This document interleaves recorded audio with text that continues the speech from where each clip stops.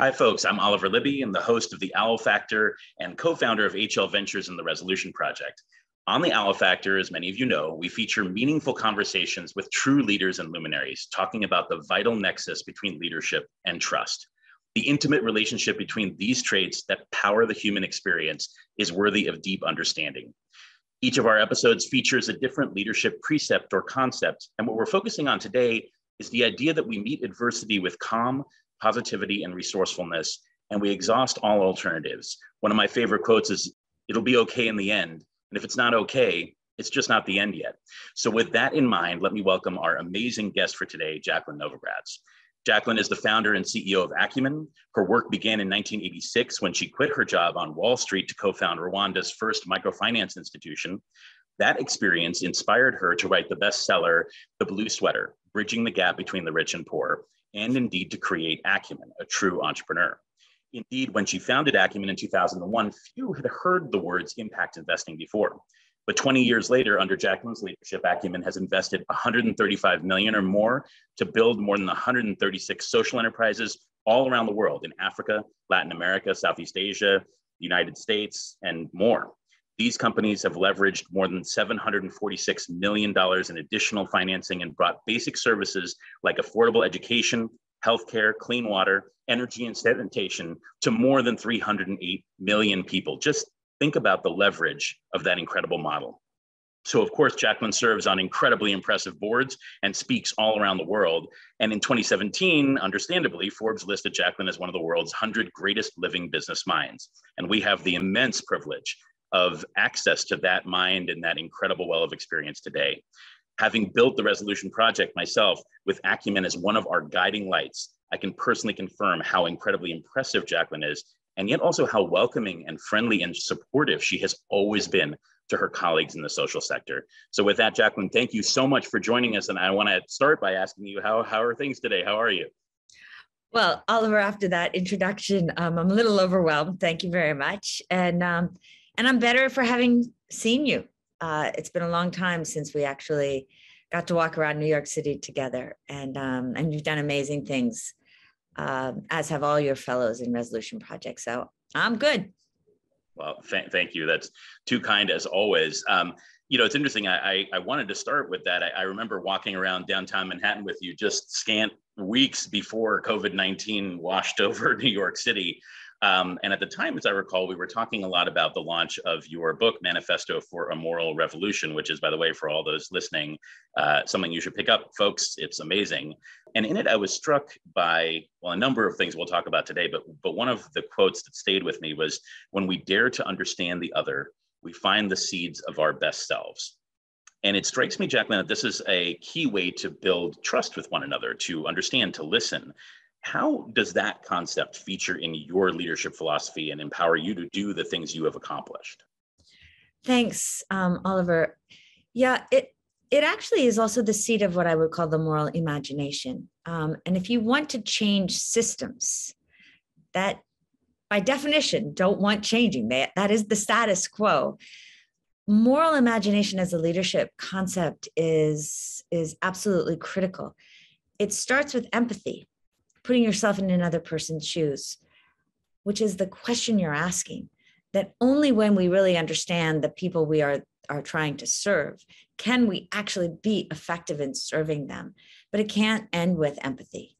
It has to move from empathy to what I would call immersion. Spend time, get close, understand the problem from the perspective of those who are living it. Then analyzing the system around it, then move to action. So the listening and trying to see yourself in another, with that level of empathy and moral imagination, requires also seeing a level of wholeness of another's humanity, which then hopefully ricochets back to yourself, because sometimes we don't recognize that wholeness in ourselves either.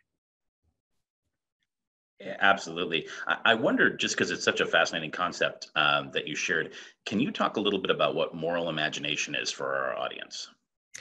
Yeah, as I was saying, the moral imagination, that starts with the empathy, is essentially having the humility to see the world as it is. So that empathy is not just sympathy. It's not feel good.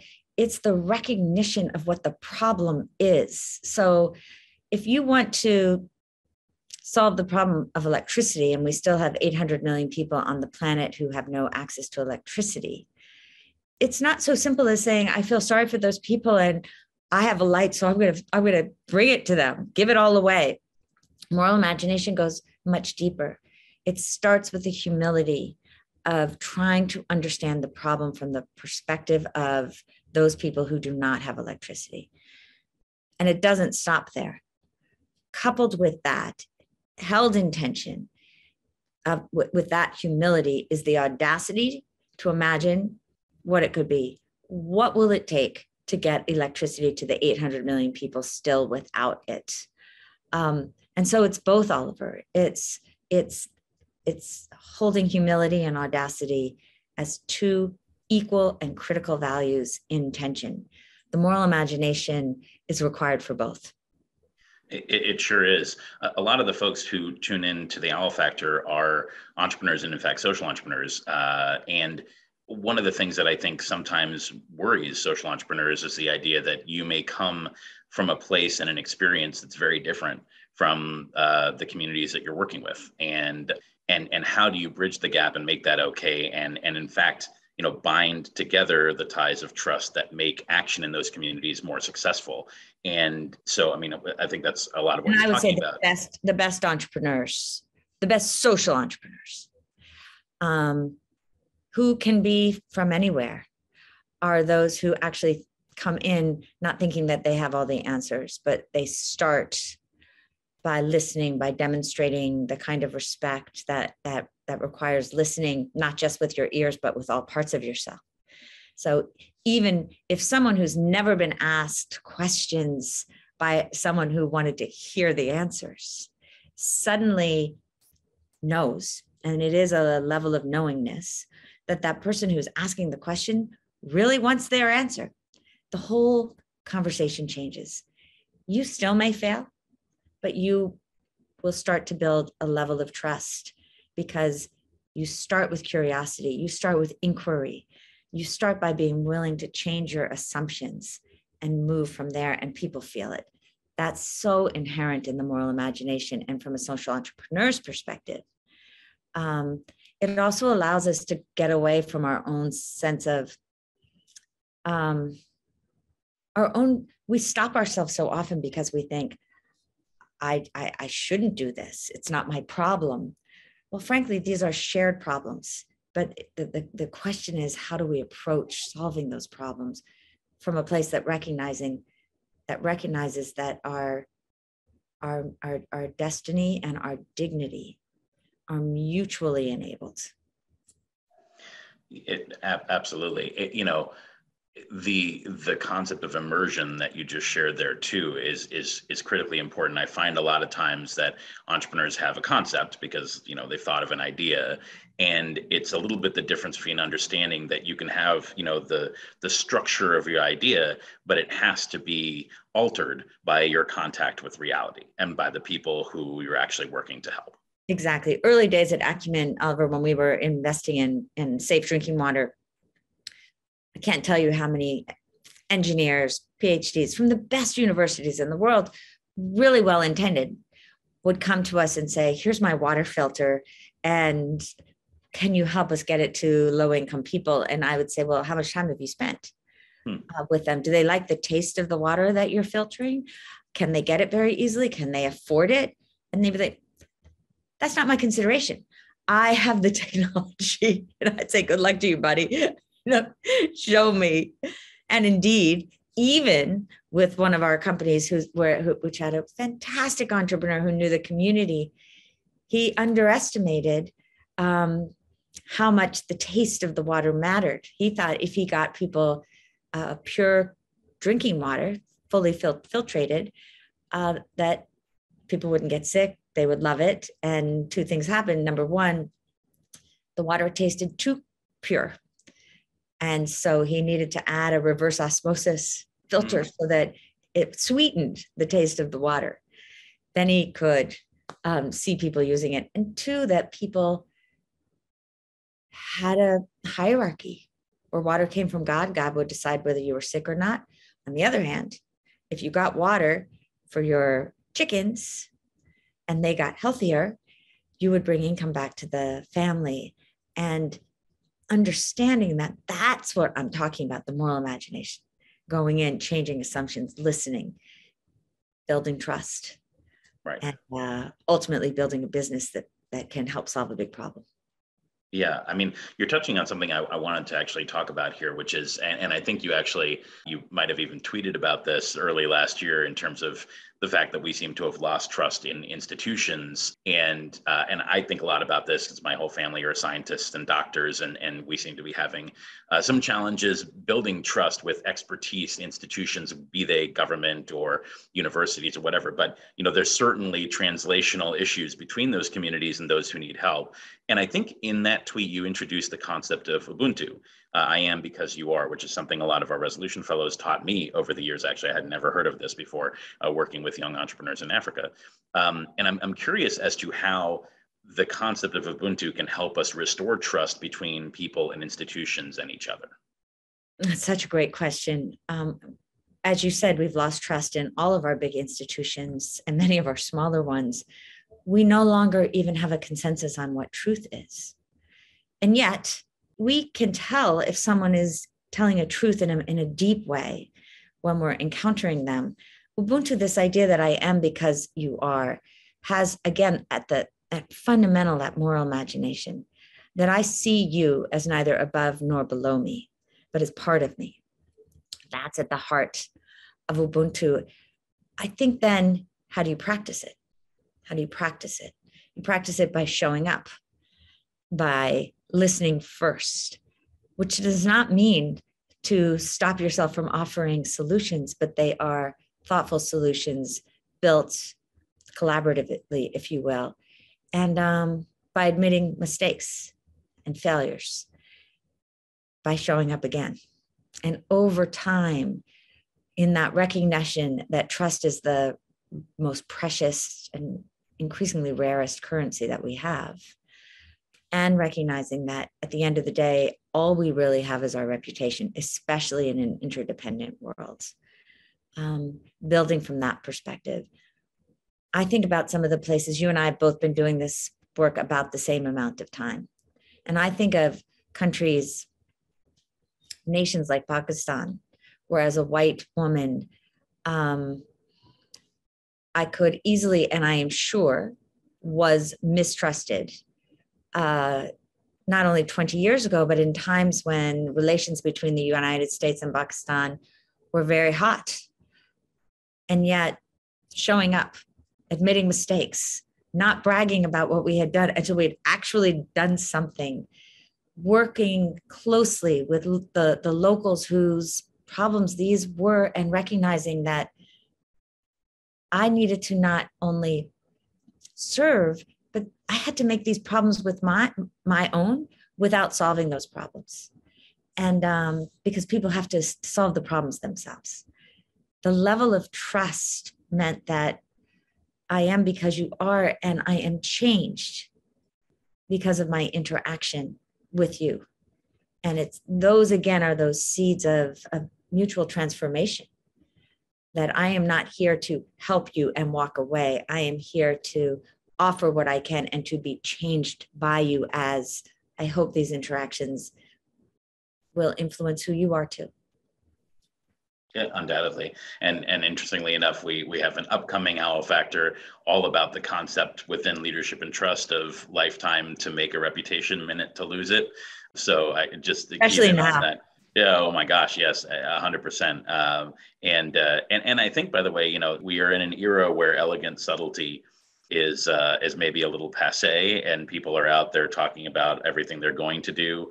And it's refreshing to hear you talk about, building up that corpus of accomplishments before going out there and then touting an approach. It's hugely important. When I first got to the country, actually, and I didn't know anybody, the first person I met was a man who's now 92, Babar Ali. And Syed Babar Ali said to me, "We see people like you come and go all the time. And so here's my advice to you. I welcome you and I'm so happy that you're coming, but keep your head down, do the work. And only when you've actually made a contribution, talk about it. And I thank him all the time for it. No, He's it's still right our on. godfather. No, there you go. Yeah. Yeah. And I mean, and mentors like that with good advice are an immense blessing. I wanted to, before we move on from this, I think, really important topic, an area that I quickly name checked earlier is particularly the relationship between people and quote unquote experts. And this is a fraught topic because expertise comes in many flavors and there's all sorts of ramifications to how expertise is conveyed or conferred upon people. But generally speaking, it does seem like, we have the juxtaposition of people who have an opinion and people who know a lot of things constantly these days. And I'm curious as to how, for example, in Acumen, you have so many great experts and advisors who have this great knowledge. How do we resow the layers of trust that I think are kind of the basic ingredients of society, right? Yeah, if I understand you correctly, because language is so tricky and words are so tricky. When I was working in the development sector in the 1980s, we had the development experts, and I found that them to often be the opposite of seekers. I found them often to come into a place with a great deal of certainty and the solutions, and then not take enough accountability when those solutions failed, because they may have been a perfect solution where the expert had come prior and that no longer worked in the local context. So there's that kind of expert. But what I think you're saying is that there are also then those people who have done the work, who actually have a deep understanding of a particular issue or place or disease or situation. And rather than write them off because my opinion is more important than your knowledge, how do we actually bring them into the conversation? Chinua Achebe has what I actually find might even be probably more confusing, but also a different light on this. He talks about genuine elites and counterfeit elites. And for me, that's even a more powerful juxtaposition, helpful for me in the way that we help develop leaders as you help develop leaders. Great Nigerian writer, scholar, wrote that, in Nigeria, he said, this is in the 90s, we have these counterfeit elites that have these very big jobs because of who their parents were, the money that they had inherited, often, not always, from the most legitimate means. And they hadn't done the work. And what we need are genuine elites, people who have done the work, who, just like great athletes, the Navy SEALs, that those individuals who have done the work and have something to offer. We've got to get better as a society at celebrating the genuine elites and recognizing that those bloviating heads with titles who haven't done the work are not actually the ones we should be celebrating. And so I think it's also to all of us and to media to redefine success, to recognize that we need science. We need engineers who know how to build a bridge. We need those fundamentals, and they should be married with a deep recognition of what it will take to solve a problem in a way that includes the poor, the overlooked, the underestimated. And that's the magic skill set.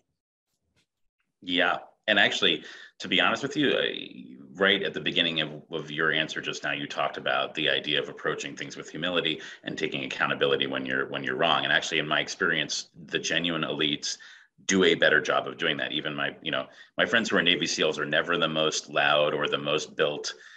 They're just incredibly competent, and they exude this quiet sense of, I know what I'm up to here.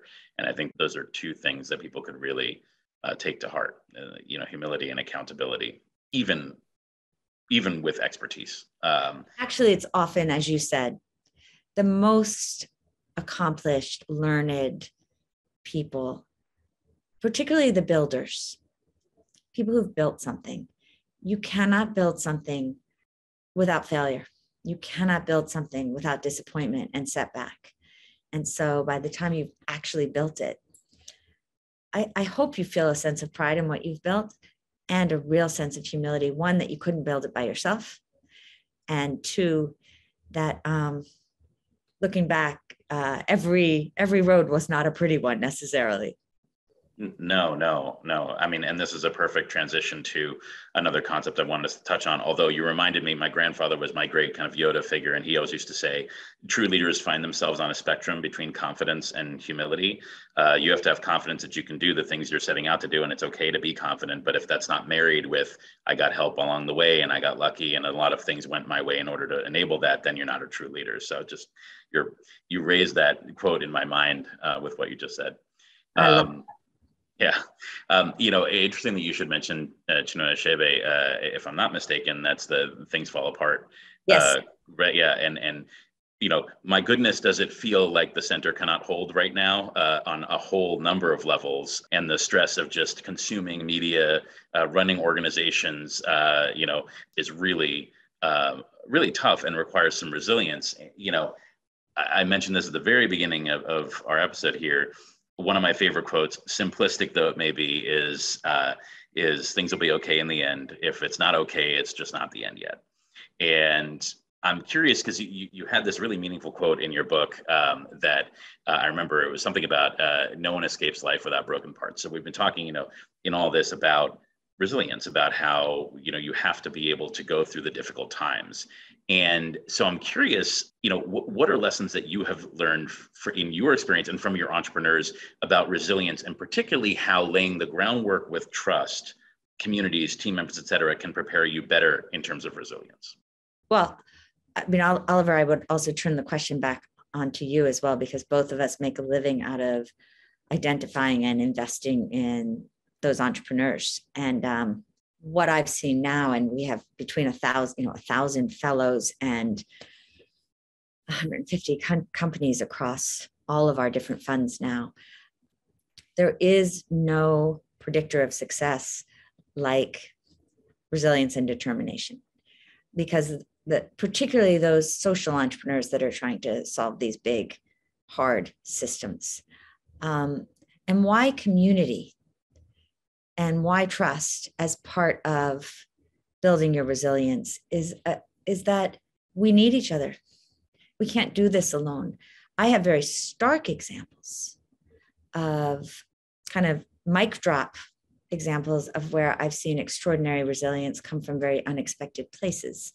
And as you know, I had experience building a microfinance bank in Rwanda prior to the genocide, and then I went back right after and have been working in and out since.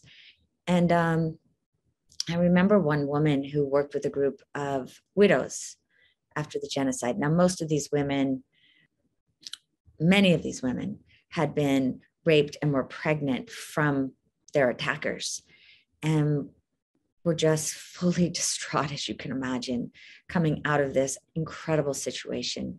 And this woman was fierce. She did everything to build this incredible institution for all of these other women. And then her husband got killed, and she became a widow. And she said to me, I don't know if I would have made it, but suddenly the community that I had been there to accompany and to help held me. And at first it was so frightening for me. And the more I could let that be, the more I realized that this was the gift. It was in that mutuality.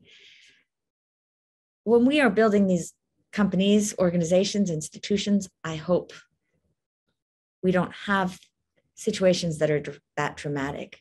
But just this morning, Oliver, I was with my team and saying, here we are in the office 2 years later, not because just because of ourselves, but because in community, we accompanied each other through. And now, as we continue to face uncertainty in our worlds, we have to lead with that collective sense of resilience, not just individual resilience.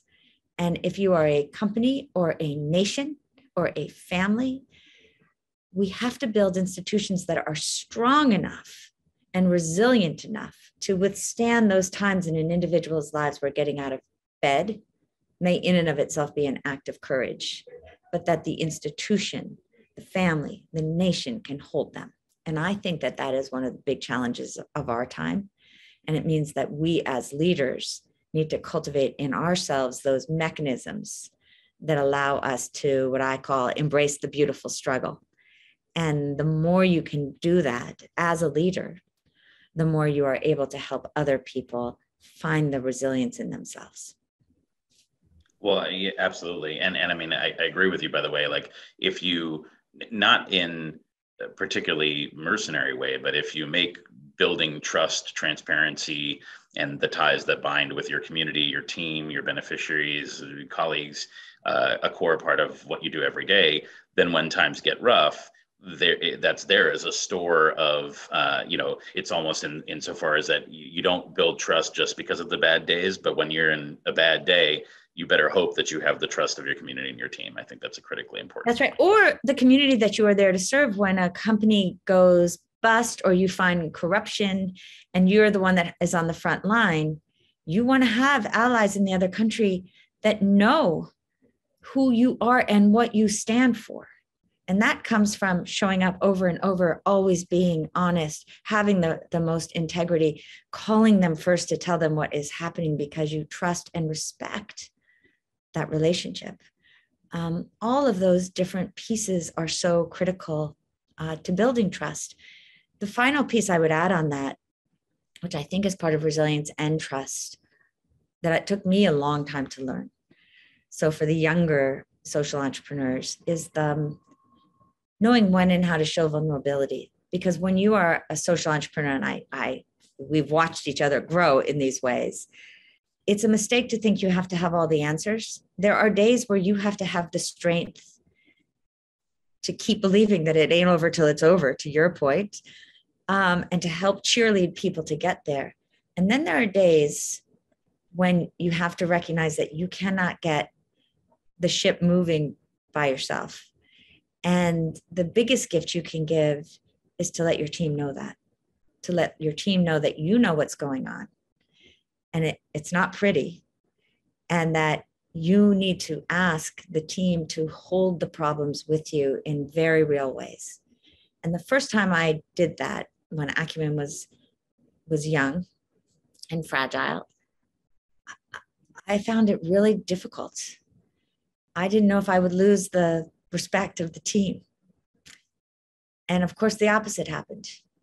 The team felt seen, the team felt included, the team felt more trusting, and we went through because of them, not me.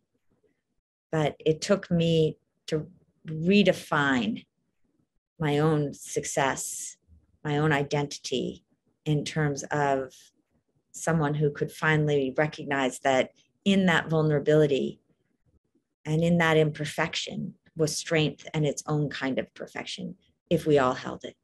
Well, incredibly wise words and moving at that. I wanted to, and we're coming to a close only because I want to be respectful of your time, because I could talk to you for hours more. I've got about 12 minutes. But I, wanted to ask you two questions that we always end on. One, and you've shared some already, but are there 2 or 3 leadership principles that have guided you that you want to kind of leave our audience with as they think about building their organizations and their dreams? Well, I won't spend much time on moral imagination, but the building of Acumen has very much been based in this idea of the moral imagination. I would say 2, which is particularly important in this time, because our systems are broken, because we've lost trust in so many of our institutions and so many of our leaders, because we know we have to reimagine capitalism, democracy, and the way that our political systems work, healthcare. Actually, Oliver, we can't think of any industries that don't need that reimagining. Because of that, and because underneath that is the recognition that our old systems that put shareholders in the center no longer work for us, not in an interdependent world. We have to imagine new systems, but we don't have a roadmap for doing it. When I was growing up, it was real simple.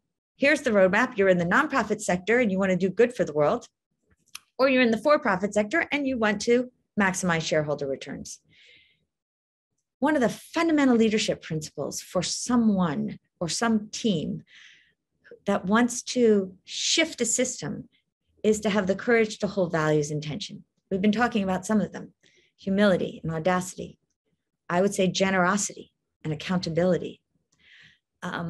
Recognizing that we have to often navigate the gray, that there are no perfect solutions, because we have to hold the efficiency of making something work and the profits that are needed for financial sustainability and the inclusion of enabling those people who've been overlooked to be part of the solution.